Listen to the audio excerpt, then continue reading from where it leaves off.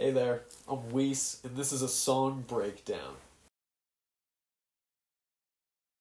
Alright, this one's going to be a little bit different because it's just an instrumental song. This is Revolt of the Revived, which is from Battles from Beyond. This is the closing song, and it's pretty short, as you can see. It's only like a minute and 30 seconds long, but I feel it's very effective. So, as with all of my orchestral songs, they started as songs for a completely different narrative-driven project. Then as time went on, I got better at making orchestral music, obviously, so these songs were sort of replaced. I thought it would be a shame if they never saw the light of day because I love them so much, so I polished them up, mixed them better, and basically did all that I could to get them to my current standards as an orchestral music producer. This song, though, as opposed to most others from both Battles from Beyond and A Day at the Twilight Isles, is this was a pretty recent one in terms of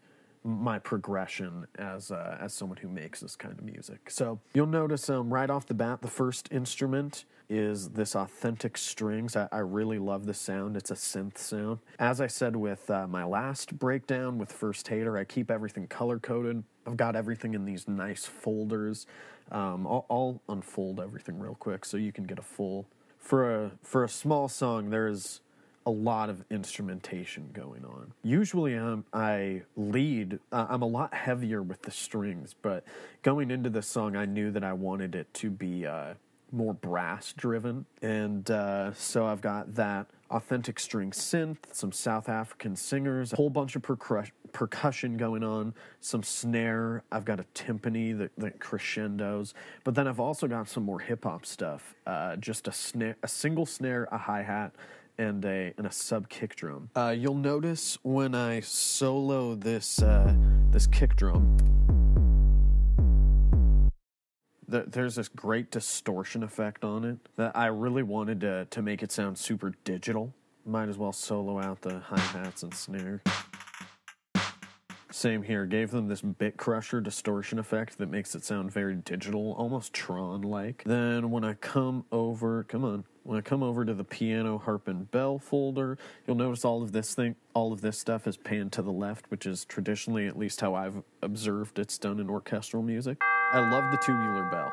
Oh man, that sound, that just like calls back so many cinematic moments, ranging from Van Helsing to Bram Stoker's Dracula to Exorcist. It's a really cool sound. Here's the piano. Just an arpeggiated sound. The harp is the same thing, but it's not quite as fast. And the harp, there's something about that sound that just feels like it has this sort of cosmic wisdom to it, at least to me. And when you stack these, especially with the way the piano goes faster, it makes the harp feel very sedated. And then I also I bounced this harp in place, and I reversed it. When you reverse instruments like a harp and like a piano, it just has the coolest wind-up effect. And that actually isn't even this same sound. It is, but it's slowed down. So imagine there's this speed, this is double that, and this is double that. So it all stacks very nicely.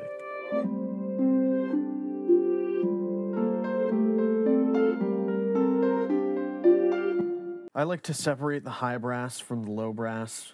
It just makes things easier in the mixing process. As I've said with other instrumental pieces, as it comes to gluing everything together, a compressor is a really nice way to do that. The low brass is sitting in the background. I wanted to put the high brass a little bit in front of the low brass, which is, sounds like the French horn, which I have 3 of, 1 center, 2 off in different directions, some trombones, a baritone sax. The high brass is some trumpets, a couple alto saxes, and a couple tenor saxes. When it comes to compressors, the hard thing is, yes, it does glue everything together, but it's really hard to put a compressor on something like that and not have it lose some of the life. it's really hard to explain, but it feels a little bit like when you put a compressor on something. Yes, it does sit in the background. Yes, it does glue things together. Yes, it does control dynamics and stuff. It can lose some of the life, as I said, some of the realness, which especially with orchestral music, when you're not using real instruments, is super important. That's why you do things like humanize these, change the velocity so they're not all played the exact same way, change the articulation so they're not all played the exact same way.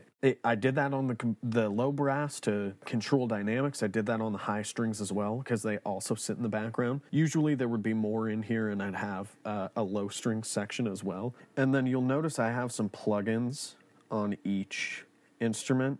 These are just reverbs, and some of them use delays as well. I should have made a workable folder for the percussion. I'll just pull up the reverbs. Boom, boom, boom. 3 of them. That easy. And the first 0.4 seconds, it's a little snare chamber. I use 2 reverbs on everything, so it sounds like everything is in the same soundscape. For instruments that I want to be most present, most in the front, less muddy, I used this tiny reverb, and then the secondary one as well, that's 1.3 seconds. For instruments that I wanted to feel were pushed back in the mix, wanted them to feel a little bit more unclear, then I primarily used the 1.3 second reverb, and then additionally used this 4.7 and I might have even at a point just used that third reverb. Yeah, so I did that with the authentic strings because that's a synthy instrument that already has so much going on that it didn't need 2 reverbs. Using one reverb that is shared by all the other instruments was enough to make it feel like it was a part of the same song. And that's Revolt of the Revived. I had a fucking blast making it, and I can't wait to make more shit like this.